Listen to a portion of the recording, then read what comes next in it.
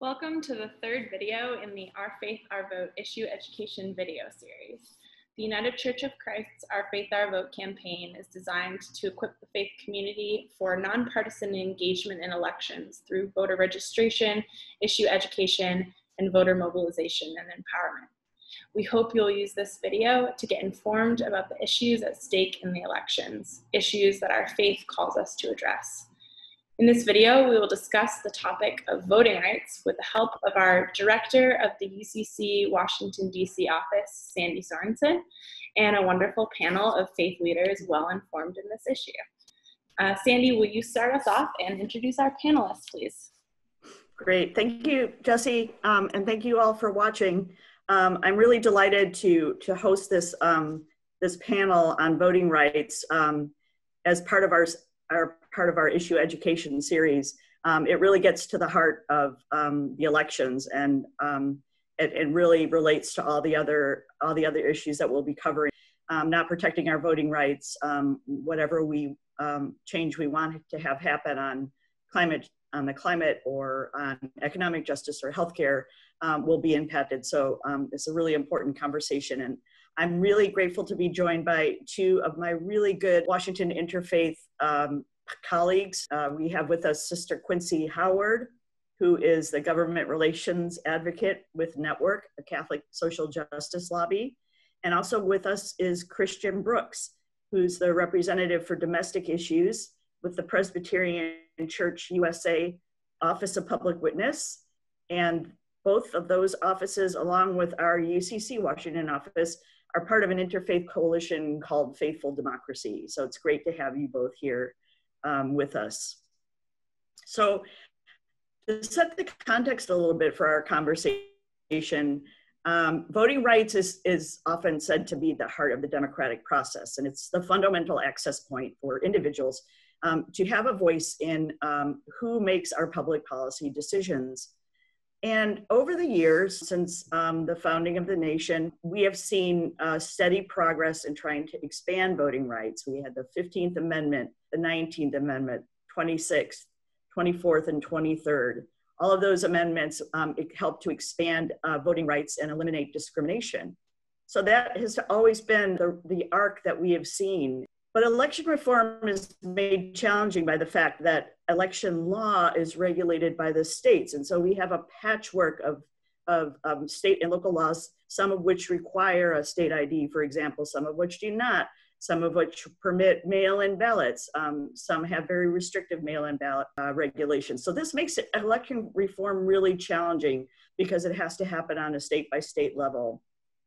And now we have the challenge posed by the COVID-19 pandemic and how that's impacting our plans for the polls in November, and how it's already impacted many of the primaries that we've seen in recent weeks.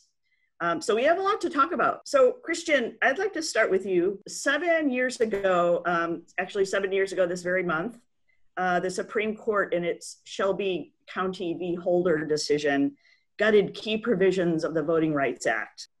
What changes to voting rights and voting access have we seen in the past 7 years?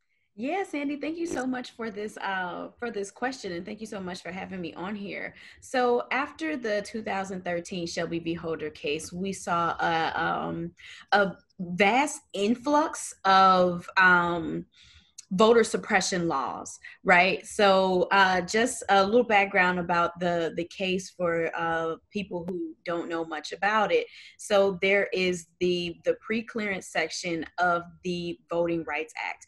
And what the pre-clearance section is, there's a formula where the states that have a history of voter suppression are kind of in some ways figured out by this formula. And then those states are required to submit any voting laws that they are going to put forth to the Department of Justice for approval. Now, the formula is what was casted down. It was said that the formula was out of date and therefore unconstitutional. And because of that, instead of changing the formula, it was casted down. So now that there is no formula, there's no list of states that have a history of voter suppression, right? So because of this, there were a host of voter suppression laws that were passed with in 2013 and behind. Different tactics such as extremely restrictive ID laws, voter purges, closing of polling locations, and things of that sort. And these issues were, or these things were really put in place to suppress the vote of people of color and people with low income. I can remember myself, I used to live in Pennsylvania, and Pennsylvania has some moderate, bordering on severe voter ID laws. And the polling place that I usually vote at, so the way that the law works is if you vote at that place one time and you show your ID, as long as you don't move and keep voting at that location, you don't have to continue to show your ID. However, people don't know that. Poll workers aren't trained to know that. So there were a couple times where I would be asked for my ID. However, that was my regular polling location. And because I voted there once, I don't have to show that again. So that I ran into some issues a couple times, and thankfully in my case, they were figured out and I was able to move forward and vote. But what about someone who, one, did not know that that was the law, and two, and if they did know that was the law and they tried to explain that to the poll worker, what if the poll worker didn't believe them, the poll worker didn't care, things of that sort. So we have seen such an influx in voter suppression going on after the 2013 Supreme Court ruling. And Suppressed is a great film to see the variety of voter suppression tactics. It's about the 2018 gubernatorial race in Georgia, and you can see on there are people who go to vote and they're asked for birth certificates. There are students who are going to vote who have been purged from the voter rolls. Polling locations have been closed in predominantly communities of color and low income areas. So there's just a host of issues that have been going on recently. I think the state of Kansas, a judge recently ruled one of their ID laws as unconstitutional in 2013, right after the Shelby v. Holder decision. They came out with a law that said you had to show your either birth certificate or your passport, some form of citizenship when you're voting.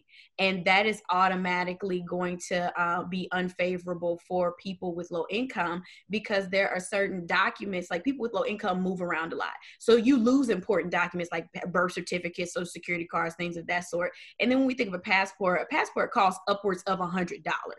So, you know, who doesn't have like $50 to buy it, get an ID, or $20 to get an ID, has $100 to buy a passport. So that's automatically trying to keep people away from the polls.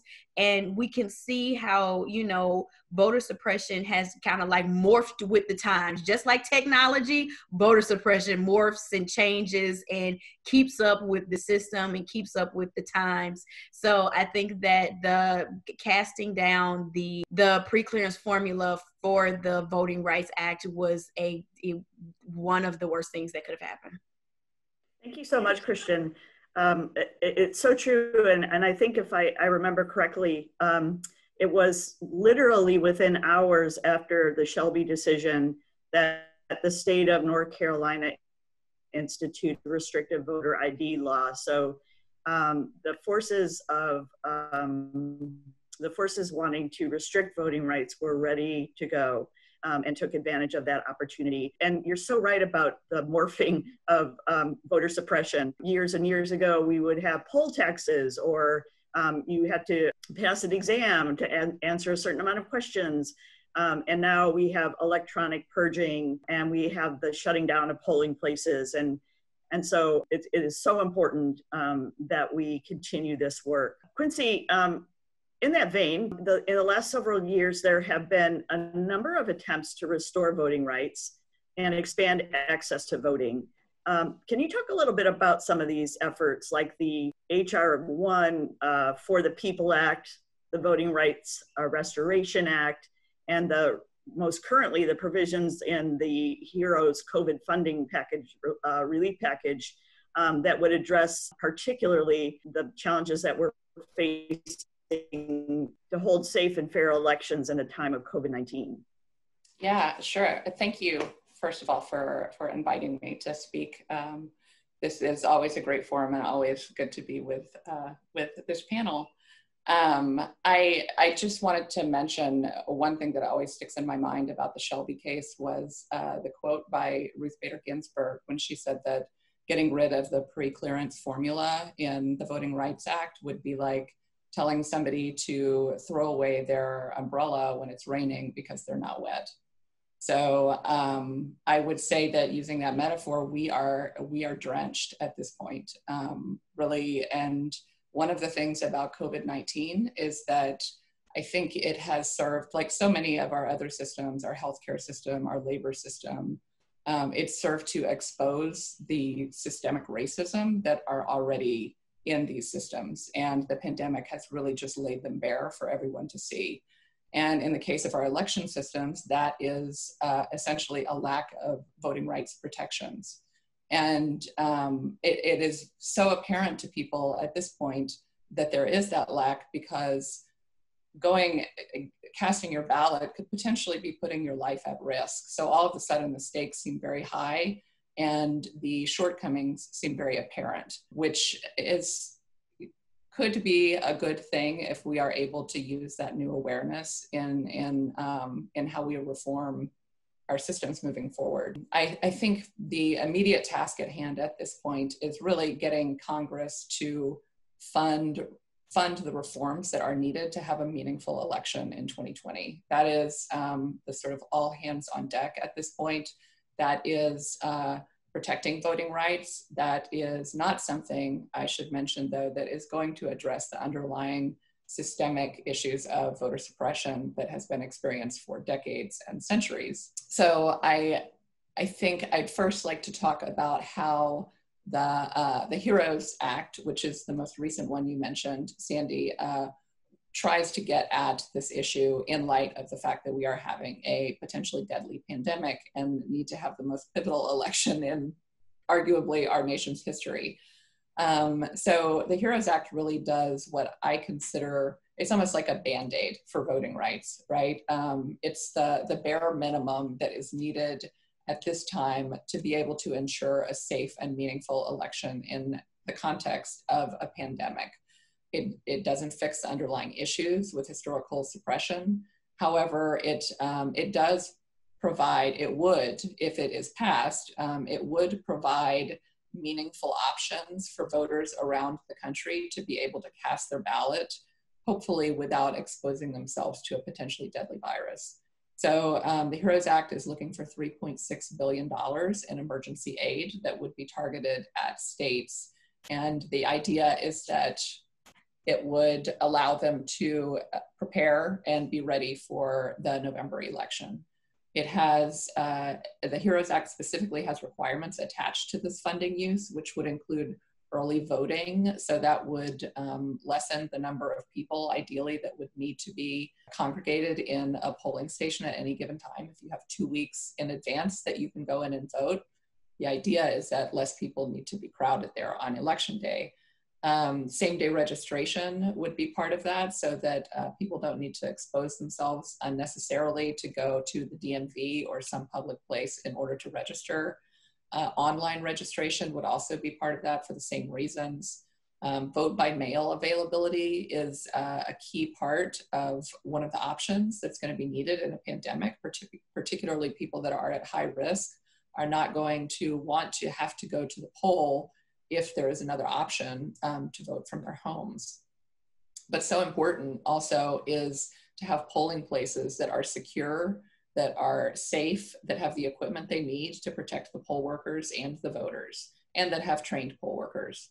And another key piece for that funding would be voter outreach and education, because it is a very confusing, discombobulating atmosphere, and people are dealing with a lot and will continue to do so through November. So they need to have some clear resources at hand to know what the process is. I would like to talk about the Voting Rights Advancement Act, which has all three of the bills that I'm going to talk about.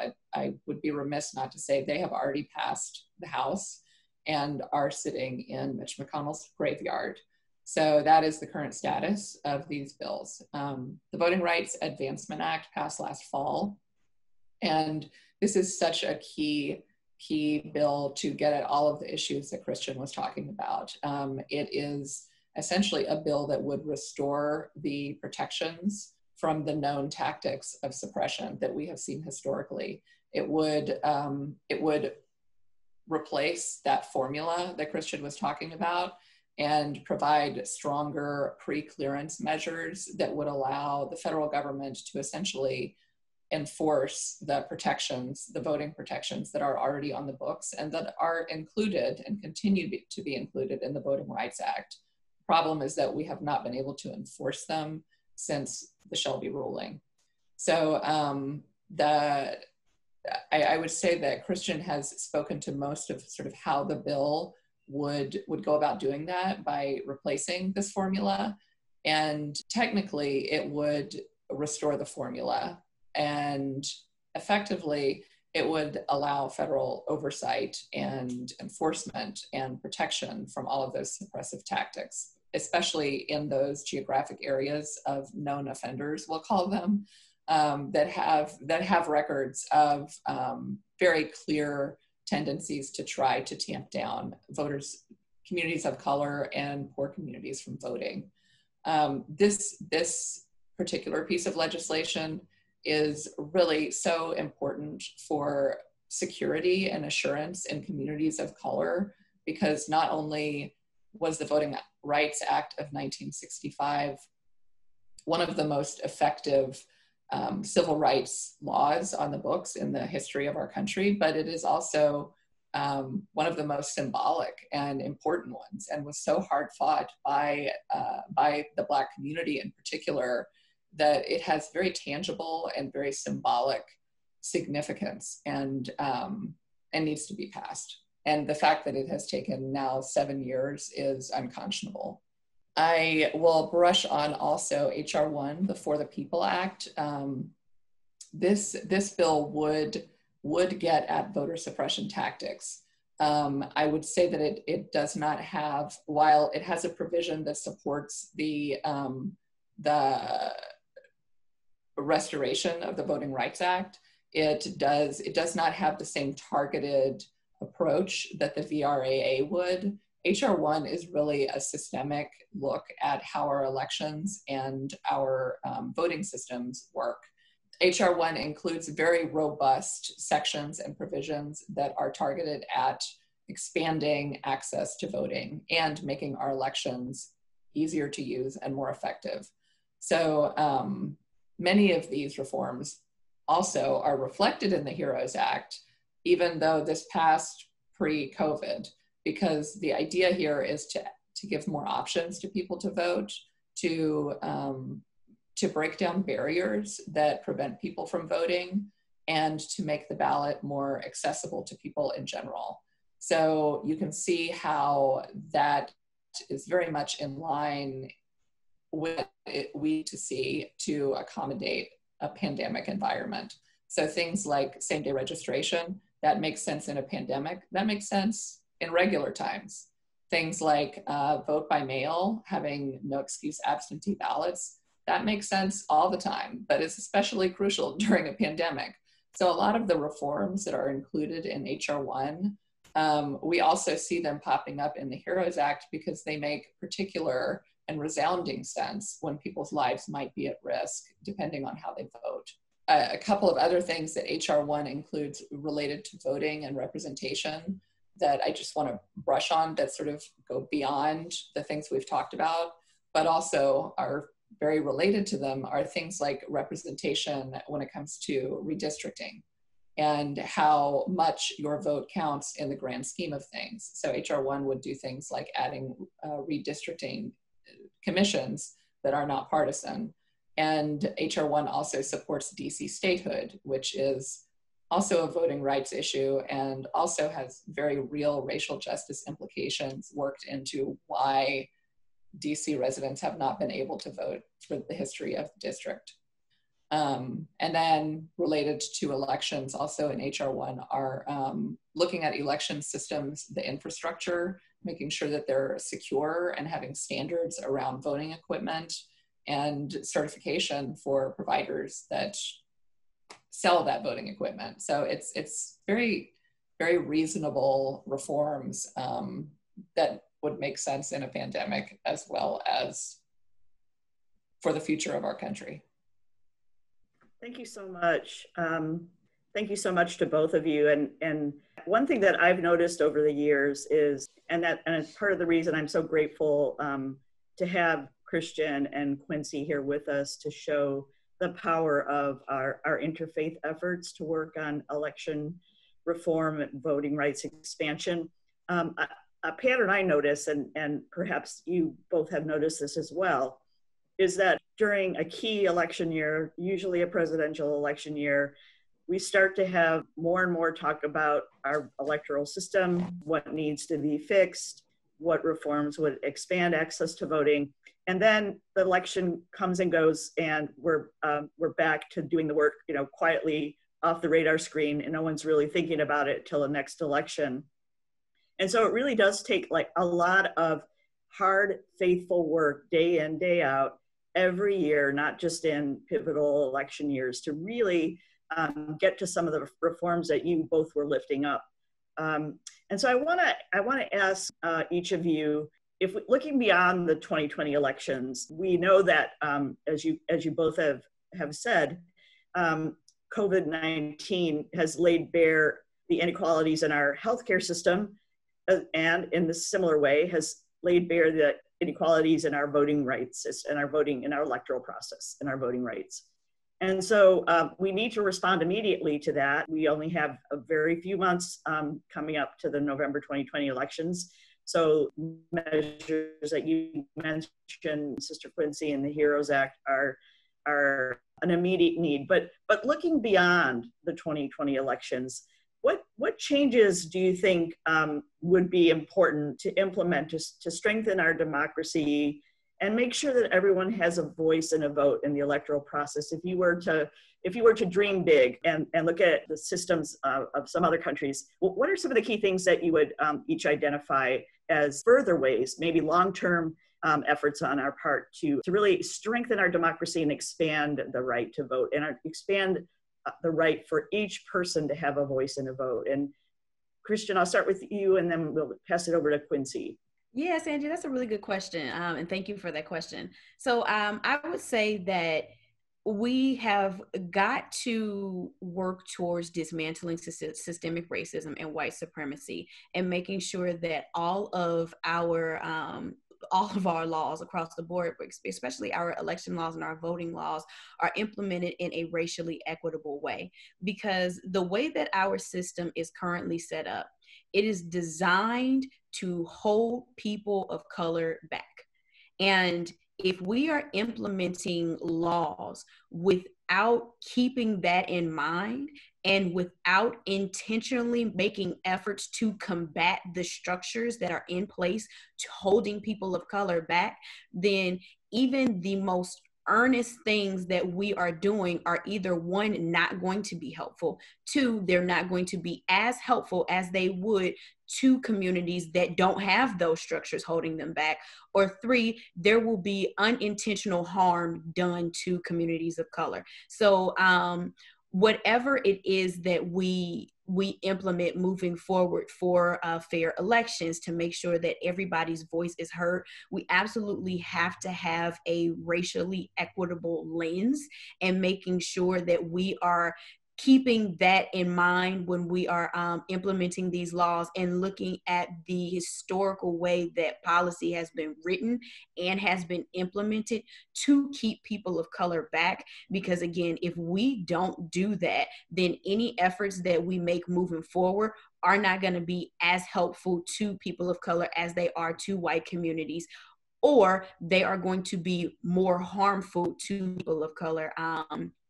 I was speaking with Quincy yesterday and we were talking about mail-in voting, and mail-in voting is great and mail-in voting does get a lot of people. It helps a lot of people who are either unable to get to the polls or whatever, vote. However, there are neighborhoods where the mail person does not come every day. I remember when I was growing up, we had a couple issues with our mail person not coming every day. So in neighborhoods where the mail person does not come regularly, the mail person doesn't come every day, only comes 3 times a week or whatever, mail-in voting is probably not going to be the most reliable thing for people living in that neighborhood. And these are typically neighborhoods that are in rural areas, low-income neighborhoods, in neighborhoods of color. And those are things that we have to keep in mind. We have to stop implementing our laws in a way that are universal, so to speak, and thinking that they're going to help everybody, because we're not all starting out at the same level. There are those of us who are starting out at a different level because historically our communities have been kept down. So if we're really trying to make sure that everyone has equal access and everyone has a voice, we have to keep that in mind when we're implementing our laws. Thank you so much, Christian. That is so true. And I think we're sort of seeing a wake-up call in the country. I pray that it will be more than a wake-up call, and that it will have some, it will sustain itself and really get us to look at the ways in which white supremacy and systemic racism have impacted all of the things that we're talking about, all of the issues that we care about in the elections. And you're so right that larger work of dismantling white supremacy and racism needs to happen in conjunction with all the other measures that we take. So thank you, Christian, for raising that. Unfortunately, the COVID-19 pandemic has really raised it in a way that perhaps many people were not aware of before. Sister Quincy, what would you, if you were to think beyond the 2020 elections and think of things that we could do that would really strengthen our democracy, make for a vibrant marketplace of ideas, things that we're just not even thinking about right now, but could dream about? What would you identify? Well, I would just say a lot of them have not only been dreamt about, but they have been passed through the House in HR 1. So there's my pitch on HR 1. I would also, as Christian was talking, I was thinking about, I'm getting a lot better at being able to conceptualize, like, what does that mean to have a reform that has a racial justice lens? And it's helpful in this arena, I think, for people that have questions like that to look at the Voting Rights Act, because that is a wonderful model from back in 1965, right? We're 50 years later and we're still trying to figure out how to do this. That is a question to be pondered. But the Voting Rights Act was just that type of legislation that specifically looked at what is happening and what are the barriers and how do we address them in a tangible way. And that's why it's been so effective for 50 years. But I think some of the other things that are coming to mind would be ways to incentivize civic engagement, things like making Election Day a holiday, right? Or having automatic registration when you get your driver's license. Things that are just like finding ways to break down barriers that maybe people don't even recognize are barriers, but are very real and add up and overall create a disincentive or a lack of interest in engaging. So another thing I wanted to lift up was, and it sounds initially like it's counter to what Christian was saying as far as like there are different needs in different communities that need to be recognized and accommodated with intentionality. What the way I would pose that is that there needs to be federal oversight. And I'm not talking about a one-size-fits-all. I'm talking about federal oversight to create a baseline of requirements above which states can accommodate, but that do create a baseline. At this point, the states are essentially, there are some states that are dragging down what that baseline is, and that is creating monumental disparities within states and between states. What we need is for the federal government, as HR 1 proposes in many cases, to really play a role there because we know that the federal government does have a role to play when it comes to protecting voting rights. So they need to actively engage in that role, and they need to set some standards for what states need to live up to that they know should be baseline. And we already know what those standards are. And then two other sort of highline reforms that I think would really make a huge difference in the way that our democracy is functioning and that are also included in HR 1. I alluded to earlier with gerrymandering.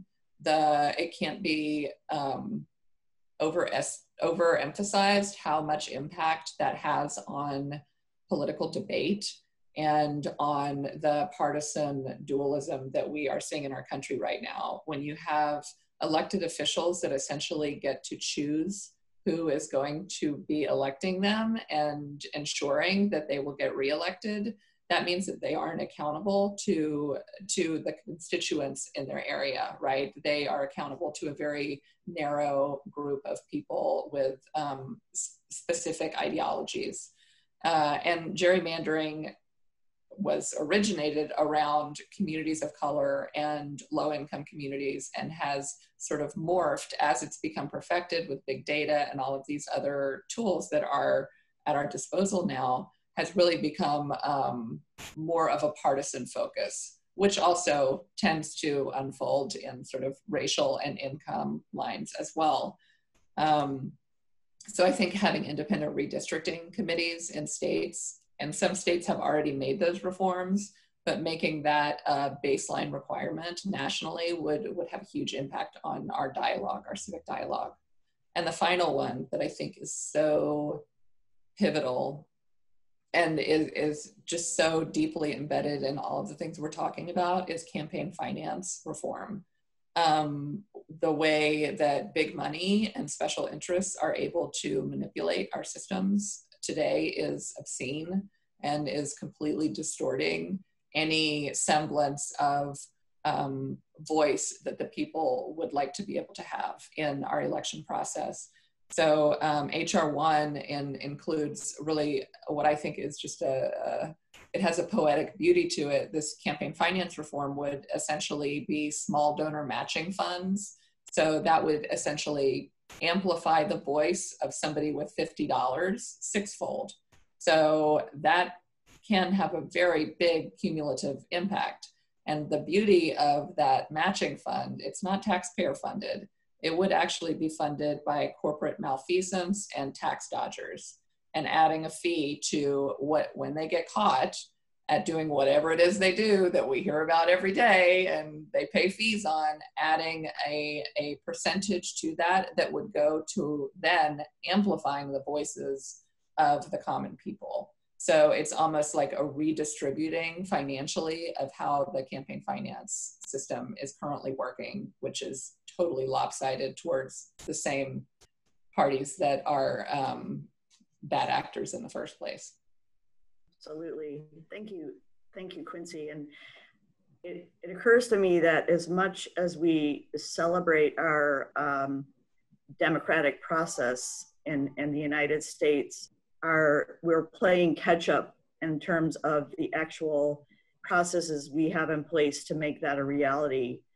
We have a really long ways to go, and as much as we try to be or position ourselves to be a leader in free and democratic elections, when we look at the processes that other countries are using, some countries that allow for a whole week to vote or have a voting election day as a national holiday, it's really quite humbling in some ways that there are many ways in which we could expand our access to the polls, expand the conversation or in the public square so that we can really tackle the huge challenges in front of us. Is going to take every voice and every vote and every idea to be represented. And yet here we are going backwards and at a particularly alarming time. So my last question to both of you would just be, what's the most, what's a key takeaway that you would want to leave, a sort of a 1 or 2 sentence takeaway that you would want to end with as we wrap up our session on voting rights? Christian? Thanks, Sandy. This is on the spot. I think that one of the key takeaways that I would want for people to leave with as they are watching this is, one, voting is extremely important. It is the people who we are electing into office. They are the people who are writing the laws. They are the people who are in some ways controlling the system. So voting is extremely, extremely important. But two, we have to look at the issues of voting, democracy reform, election integrity. We have to look deeper at these issues and not just look at what's on the surface, because there are some deeply deep-rooted, insidious things that are going on within these systems and that are baked into these systems that were put into the very foundation of these systems when they were created. And we have to think about those things. We have to look at those things, and we have to make an effort to intentionally combat and dismantle that if we are going to move forward and have fair elections, make sure that everyone has a voice in not only in voting, but also representation in who's running and who is able to run. And yeah. Spot on, Christian. Quincy? I'm so glad that Christian has had to go first every time. I'm like, oh, that's good. I'll build off of that. I think the takeaway that is coming to me is twofold. The first one is, this is a wake-up moment for us, and it is make it or break it time. Like, this coming election cannot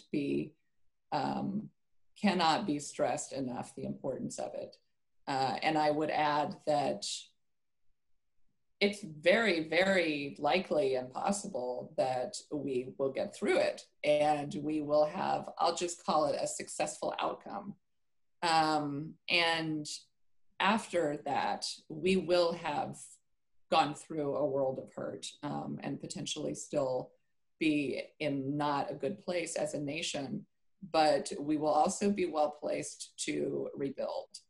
And one of the things that really gives me inspiration is a report that was released a few weeks ago, maybe a month ago, by the American Academy of Arts and Sciences, which is as old as the nation is. I think it was like Andrew Jackson that founded the institution itself, right? So it goes way back.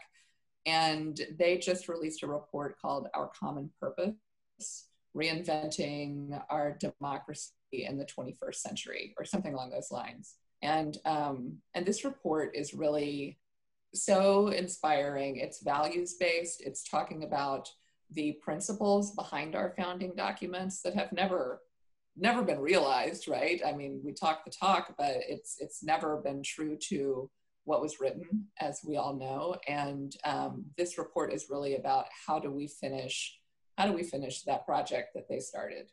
And the other thing that I find inspiring about this report is that over the next 6 years through 2026 is going to be the 250-year anniversary of the nation. And so this report, they're really framing it from the lens of like, how can we rebuild and reinvent our nation over the next 6 years according to this blueprint or other reforms that get to the principles underlying it, to find ourselves in a new place at 250 years.